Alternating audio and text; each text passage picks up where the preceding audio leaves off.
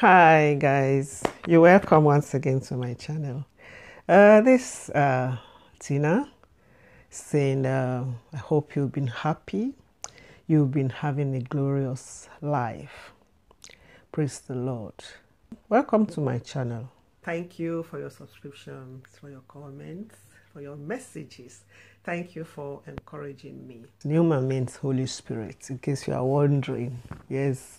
That's you get links from the Holy Spirit when you submit yourself to Him. The Holy Spirit is an illuminator, that it shines light. It shines light, it gives us counsel.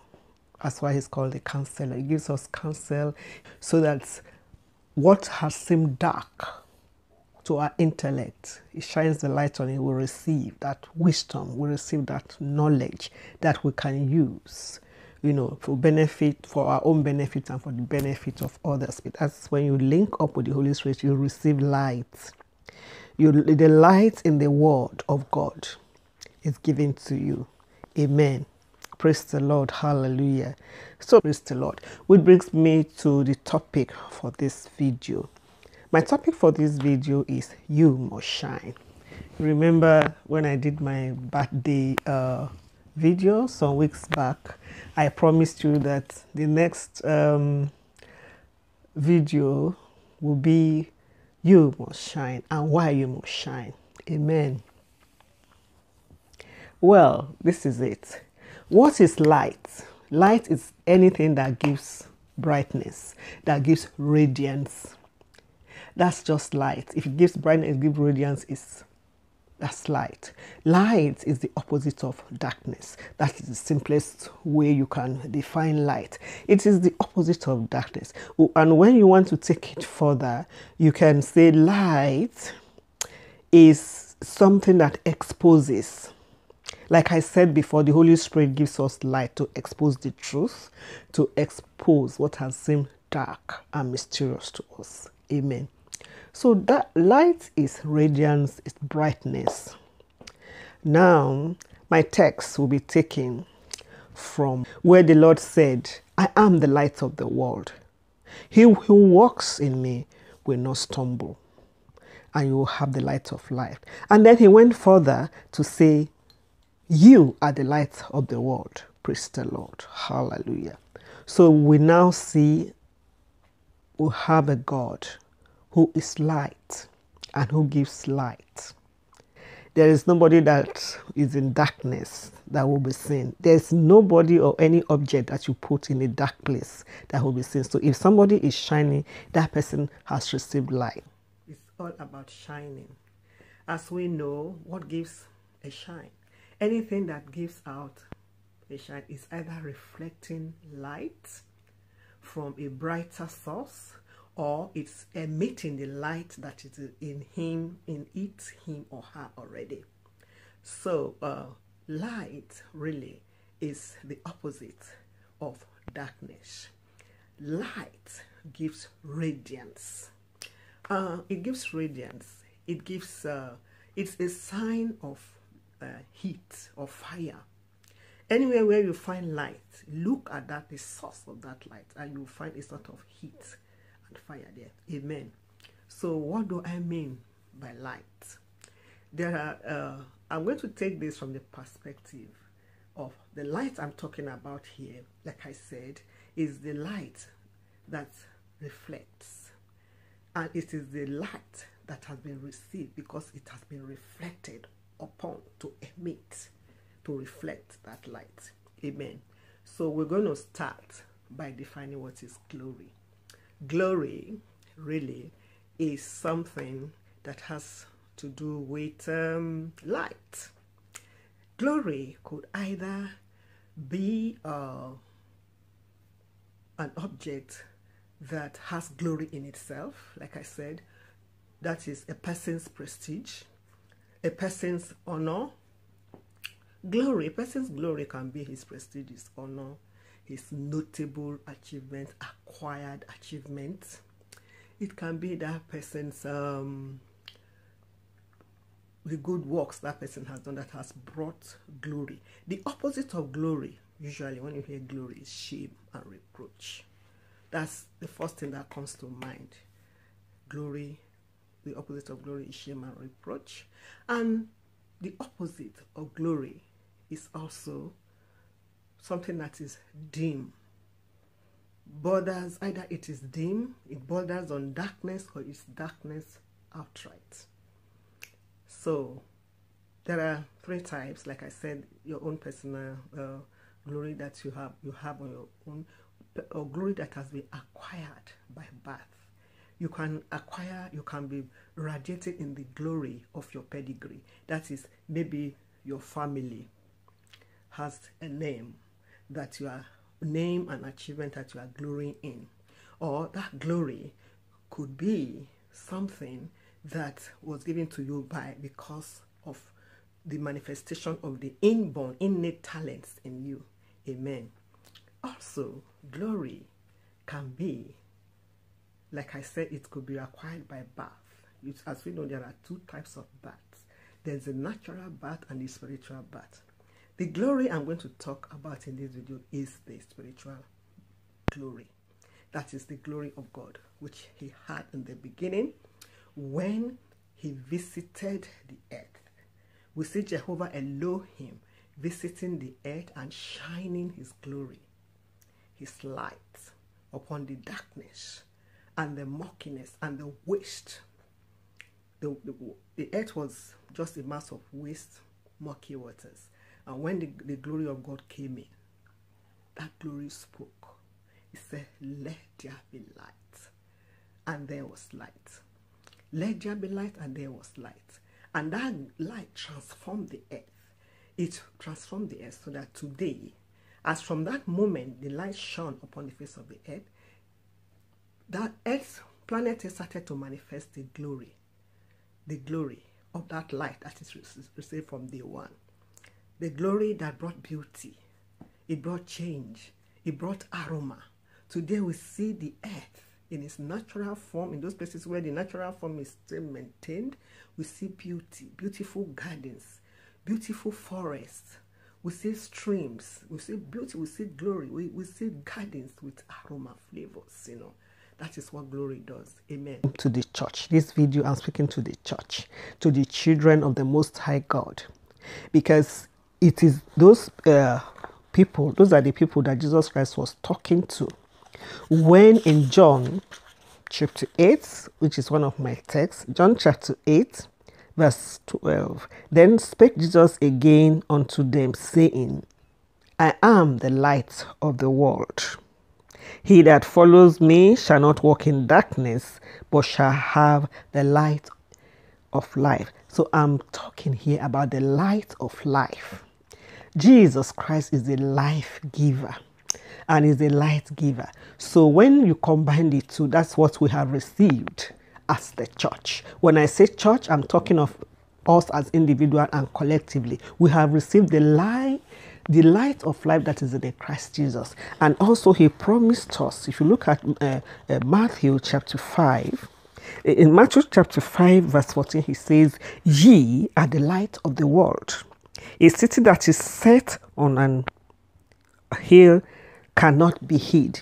Neither do men light a candle and put it under a bushel, but on a candlestick, and it giveth light unto all that are in the house. So who was he talking about? He was talking about his people, that is the believers. He's saying here that you have received light. That is why you must shine.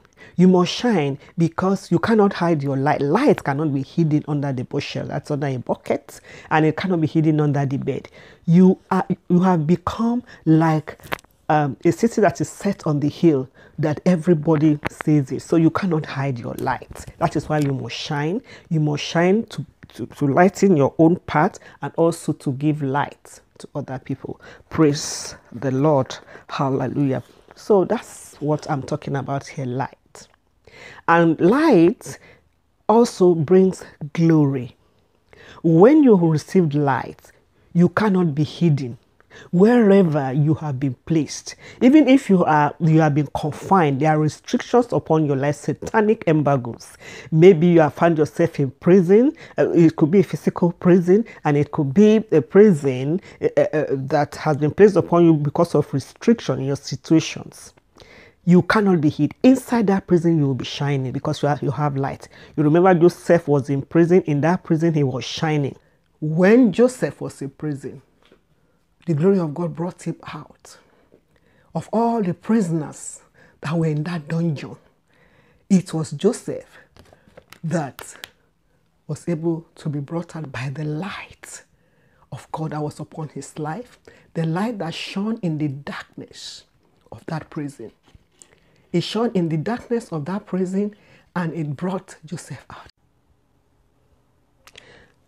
Even in that situation of slavery, he was shining. The favor of God was upon his life. Light also gives favor.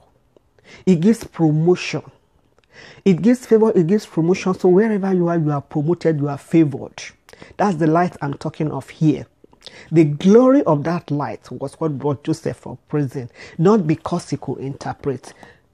They didn't tell us about the other prisoners. You will not be surprised that there were other prisoners who were able to interpret, maybe because of the natural gift, or maybe because of the gods they were serving. So they were able to interpret or to have discerning spirit. But it was Joseph that was picked up. And that light shone upon him. It was a mark upon him when he went to stand before Pharaoh, because he could have turned the other way around if Joseph did not have the light. The light of life in him. Pharaoh could have said, oh, who is this madman coming to tell me about famine? Just take him away and kill him. Glory, hallelujah. But it turned out to be right for Joseph. That is when you carry the light, whatever you are doing, wherever you are put, you shine. That is why you must shine. Don't hide your light. Light is what brings a beggar who has been sitting on the dunghill on the dust, brings them out to sit with the princes in the land. That is, light promotes. It promotes. That's what was Hannah in the song of Hannah. That was what she was talking about. You know, it's light that promoted her, the light of God. That is in 1 Samuel chapter 2, in the song of Hannah. So light promotes. So light that you have received could be glory. The glory that is shining from inside you. The glory of the gifts and the talents that the Spirit of God has placed inside you. You do not hide that glory. It's born by grace. That glory is born by grace, and you do not hide it. Because one can reject God's glory. You can say, oh, I don't want this glory. I prefer to go my own way. But the glory you will get by your own achievements will not last. They will fade away with time. But the glory of God contains the beauty of Christ. That is the glory of His radiance, which the Bible talks about in Hebrews chapter 1 verse 3. The fullness of His divinity. That is what I'm talking about. The fullness of His divinity. The light I'm talking about here is the reflection of that glory of Christ upon the life of a believer. You must shine. You must reflect that light if you are a believer. Then if you look at in ministry, Paul was talking about the glory of God in Romans 15:17. He said it was the glory of God that he could boast on. He traveled from Jerusalem to Illyricum, which was somewhere in the Greek islands, to preach the gospel. Hallelujah. And this is a place that nobody had gone before him, so that nobody could say, oh, Paul went and built on what we had planted. He said he went there because he could boast in the glory of Christ, in the power of Christ. And he brought fruits, and he was successful in ministry. How? Because he went in the boasting in the radiance of Christ. He was like a pioneer in that land. No other Christian had been there to lay a foundation. He went and he laid the foundation. Why? Because Illyricum there was in the Greek islands, and they were heathens. Nobody had been there before. He said he went there. That is in Romans chapter 15, verses 17 to 19. He went there because he could boast in the light of Christ that illuminated his way. Praise the Lord. Hallelujah.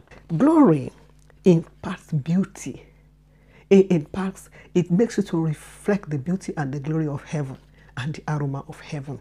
Amen.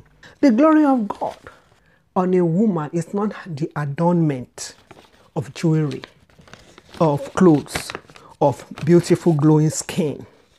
That's not what the glory of God is all about. The glory of God was upon Esther as she went to stand before the king. And the Bible says she found favor over all the other virgins that were there. She found favor. Also, the glory of the light of God. She was shining in that light. The light of God went before her as she went, when she said, if I perish, I perish. She went and stood before the king to plead on behalf of her nation. And the light that was upon her, because she was shining with the glory of God. She was shining with the favor of God. That is why you must shine. The glory of God imparts beauty. And it gives beauty for ashes. Hallelujah. It wipes away tears. Like I said, it's the opposite of glory is shame and reproach. It takes away shame and reproach. The glory of God, it radiates light, which gives shine to lives. Amen. Now, glory transforms lives. It transforms life. If you look at in the song of Hannah in 1 Samuel chapter 2 verse 8, where Hannah was testifying of the glory of God upon her life, how the glory of God has transformed her life, whereby she spoke in verse 8 of how the glory of God, the power of God, lifts up the beggar from the dust and from the dunghill and promotes him or her to sit with the presence of the Lord. Hallelujah. It is the glory of God, that power, which is the glory of God, that transformed the life of Hannah from being a ridiculous, barren woman, an object of ridicule, an object of shame, sorrow, and depression, to become the mother of a notable prophet, which is Samuel. Hallelujah. Hallelujah. Glory is a shield. Book of Psalms from 84, from verse 11, it talks of the glory of God being a shield. That glory of God was a shield that protected Israel on its journey from the land of captivity to the promised land. This was a nation that had no knowledge of battle, had no battle experience, and they were facing fierce warrior nations on the way. Hallelujah. As Israel journeyed along, they were able to overcome all these great warrior nations. Why? Because the glory of God went before them and at their rear. That is what the glory of God does. It's a shield. Praise the Lord. Hallelujah. The glory of God gives hope. It gives hope because 1 Peter tells us that we cannot imagine the glory that is set before us because of the light which the salvation of God has shone into our lives. You just have to shine. And also, Shadrach, Meshach, and Abednego were in the fiery furnace. The furnace was all around them, but there was a brighter light. There was a brighter light, and there was a fourth man in that dungeon that was shining that light, and that light was able to consume the other light, the heat of the furnace. And the heat of the furnace could not comprehend because that light was upon them. Hallelujah. So that is why you must shine. Because you have received that light. It said you are the light of the world. You cannot be hidden. Anywhere you are, any form of restriction, a form of chain and shackle, barrier that is on your way, satanic barrier, satanic stronghold that has not made you to progress, has not made you to move forward. The glory of God is there to break asunder the rock. the gates of brass and the bars of iron. Hallelujah. Where the world, maybe they've dumped you, they've forgotten about you. They say this one, forget about him, forget about her. That is where she will be. And she will continue to be our footmat. We'll continue to use her, use him to exploit them until when we are tired, then we chop them out. But the glory of God says no. The beauty of God says no. Even in that situation, you are shining. Why? Because you have received the glory of God. Now, it is one thing to receive that glory. If you want to continue to enjoy the benefits that I've told you about, you are able to boast, you are able to overcome, you are able to be promoted from any dust, any dung, like Hannah was promoted. You are able to overcome. You are able to go in your ministry, to go to places which you wouldn't have been able to go before, and to do great exploits. You have to retain the glory of that light that you have received. The second part of this message will be how to retain the glory. Why you should retain that glory and why you must continue to shine. You just have to shine. Out of that, every darkness your light has to come forth. Because for that purpose, the Son of Man was made manifest to bring to an end all the works of darkness in your life and in your situations and in your family. May the Lord our God bless you. May he continue to uphold you. May he grant you the revelation of the knowledge of the light that you have received to know why you must shine and why you have to continue to retain that light. You carry a light. You carry that light. The Lord says that when you have a light, you don't go and hide it under the bushel. You don't hide it under the bed, but you bring it out so that that light will give light to you and also be a light to others. May that be your portion. May the Lord our God bless you. May you receive the power and the anointing in these words in the name of Jesus. This is New Maps channel. Tina Davis signing out. Thank you for stopping by. Thank you for viewing. Don't forget to subscribe. Stay tuned. The Lord loves you. Be happy and blessed always. Amen.